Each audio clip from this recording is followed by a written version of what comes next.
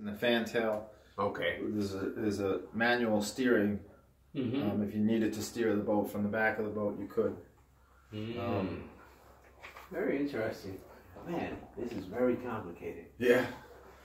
Yeah, but you know, in its time, it was the normal. It was the normal. Yeah. This was cutting edge when they built this boat because they never had done diesel electric fireboat. They'd been playing with diesel electrics at that point, but they hadn't done a fireboat. So, and Gibbs, the designer, he was a fanatic about diesel electric. He eventually built the SS United States, which was the fastest ocean liner in the world, and it had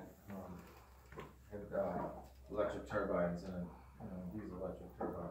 I don't feel any movement. Is it normal? No, yeah, well, it moves, but it's subtle. It's a heavy boat, so yeah, because we're not sitting on land, obviously, right? It's not sitting on. No, it's not sitting on the bottom or anything. No, but it moves. We just went through 4 or 5 nor'easters out here, okay. So I'm testament to that. So this is the wider hole. What is that? What is this? That's the outer skin. Right? Okay.